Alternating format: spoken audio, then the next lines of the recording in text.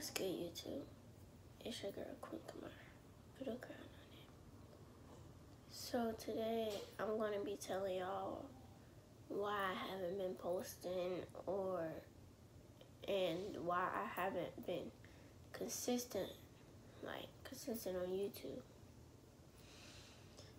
Well, I'm just going to be completely honest with y'all because y'all are like my family. Y'all are Queen Squad. Or, yeah, y'all Queen Squad.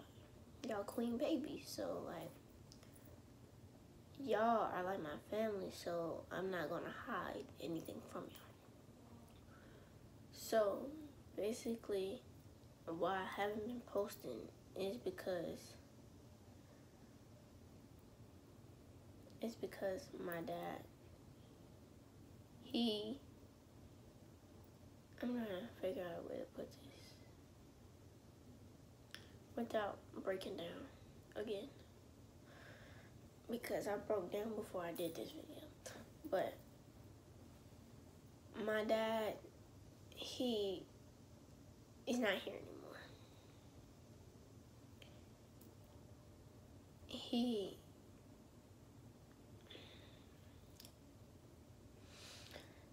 He's basically dead.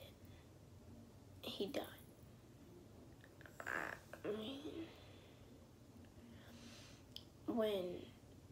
Let me just tell you how I found out, basically. So, right, it was this normal day on June 6th.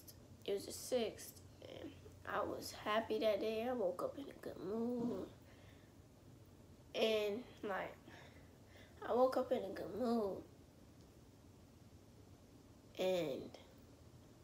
and, I was really happy that day. And I just, I got up, I took a bath,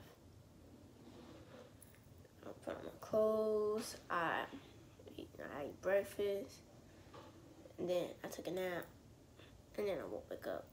And then my mom, she went to the doctor. She had to go to the doctor for, a checkup thing. You know how you go to the doctor and you gotta get, checkups, make sure you're healthy. So I went with her, and we was going up the elevator, and I was just telling my mom, in the elevator that I think I want to reach out to my brother on my dad's side, reach back out to him, and just, have a relationship with him, because my dad left me, he abandoned me. This is, before I found out he died. And so I was telling my mom that I think I should have a relationship, that I want to try to have a relationship with my brother, because, I don't have a relationship with my father, so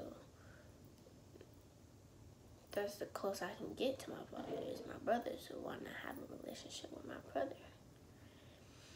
And so that day I was going to, as soon as we got up to the office thing, my mom, she went back there, but I told her I'm going to stay outside the office and just chill in the lobby area and wait on her. And I was finna text my brother until he texted me on Instagram, and then he was like, I need to tell you something. It's very important. And then I was like, I can't talk right now, just because I didn't want to talk too loud in the lobby area. So I was like, I can't talk right now. Just text me. And then he was like, call me ASAP, call me. And he sent his number, I guess his new number or something. So I had, alright, it's burning. But I had typed in his number, and I was just all type of things going through my head. What happened? What's going on? It's like before I even press call, as soon as I typed in his number, I copied his number and I pasted his number to the call log thing. Before I pressed call, I was having all type of thoughts, like, is he okay? Did something happen? Did my dad go back to the hospital again for his lungs? And then so after a while, I eventually, like after 2 minutes of just sitting there thinking, what is the reason why he needs to call me on the phone? You know what I'm saying? It's not like I didn't want to talk to him. It's just like when someone, think about it, when someone tells you that they need to talk to you ASAP, it just makes you think something is wrong. So I called him, and then he had picked up, and I was like, hey, you told me to call you ASAP. And then he was like, he said, this is his exact words. He said, there's no easy way to tell you this, but Dad is no longer here. And I was like, what do you mean he's no longer here? And then he was like, he's gone. He passed away. And I was like,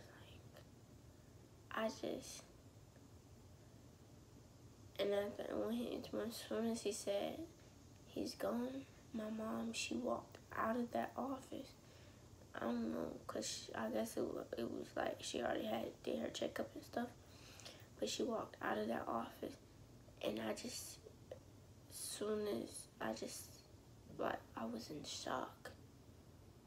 I was in shock. I asked him, I was like, what happened? And then he was like, he was at work, and then this happened. So I'm not going to tell y'all what really happened to him, because y'all know y'all kids. I'm a kid too, but it's like, to be honest, I really didn't know what it was until I looked it up. Well, I knew what it was, but not all the way knew. You know how you know what something is, but not really know what it is. And he told me, and then I was like, I knew he was closer. He was kind of close to my dad, so I just forgot all about me, and I was like, are you okay? I told him, let me know. Let me know if you're okay. Let me know if you need to talk or whatever.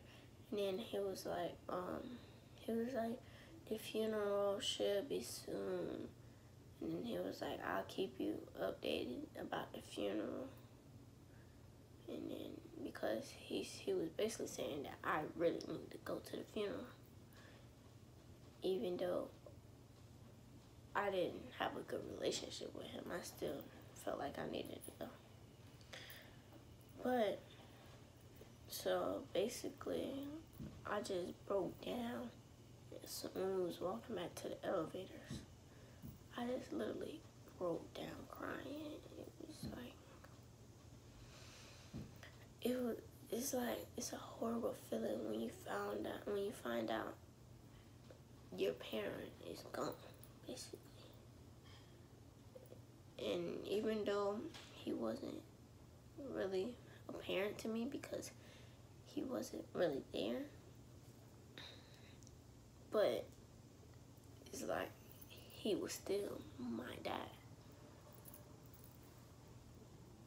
And so basically I just broke down crying.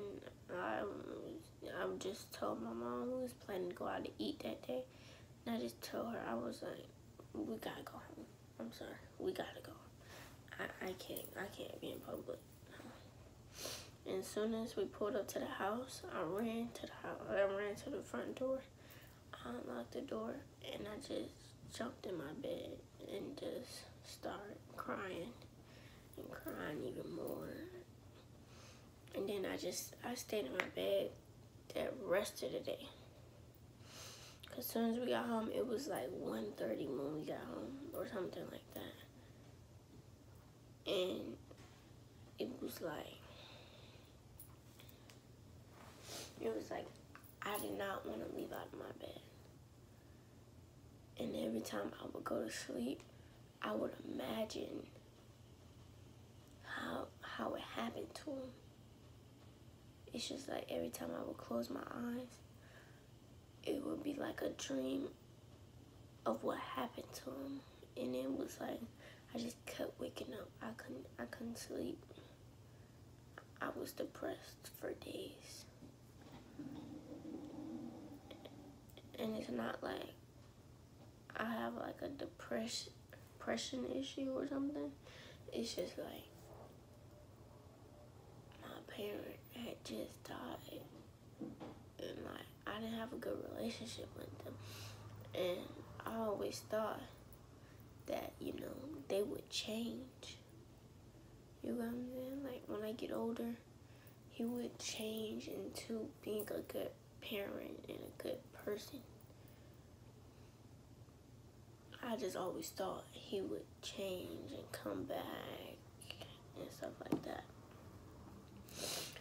And then it's like he motivated me to keep going. You get what I'm saying? He literally like motivated me to keep going and don't stop. It's like because he always motivated me to keep going because he wasn't there. So it's like with him not being there, it just pushed me to go harder and harder. And now it's like I lost, because I always thought that like he would come back and be a good parent. You get what I'm saying? Like that's what I was thinking. And like it's like every morning when I was 4, when I was first born, he wasn't there because he was at work. But it's like he had even signed my birth certificate when I was like 2 weeks or something. He had signed it. And then every morning, if he wasn't with me, every morning he would call me and say, "Good morning, baby girl." He always called me his baby girl, his princess. So he always said, "Good morning, baby girl." He always would call, and my mom would hand me the phone, and he would say, "Good morning." He would take me and my brother that's on my mom's side, because he treated my brother on my mom's side like that was his kid. And he had took us to Chuck E. Cheese. I used to love Chuck E. Cheese so much. And now every time I see Chuck E. Cheese, I just remembers me of those times. And like, he would come to every birthday until I was 4. And he would come to every birthday till I was 4, and he would even bring my older brother on my dad's side. He would even bring him to my birthday. Sometimes he couldn't get my older brother. But sometimes he couldn't get my older brother. But he would bring them to most of my birthday parties. And I would take pictures with my dad and stuff. And he used to, every time I was at the park for my brother's baseball or basketball or football thing, my dad would show up and support. He'd hold me, call me his baby girl. It's just like, it really hurt me. And after a few days, I was still depressed. But went to his funeral, and his funeral hurt me even more. They had a closed casket, so no one could see the body. But when I pulled up to the place, I broke down crying. So we stayed in the car for a little bit. Me, my mom, my brother, and my grandma. We had stayed in the car for a while, and then we had eventually went in. And then what hurt me is they literally said when I came in, nobody really knew who I was because, I didn't see anything. But basically, they said nobody talks during the funeral unless you're on the obituary, unless you're called to speak at the funeral. And then when they was reading the obituary, the obituary is like their life story. When they was reading the obituary, it really hurt me. But when I was reading the obituary, I had closed my eyes, and it felt like I was imagining. Not imagining. I was seeing when he would come to my dance recitals and my gymnastics. He would come to my dance recitals.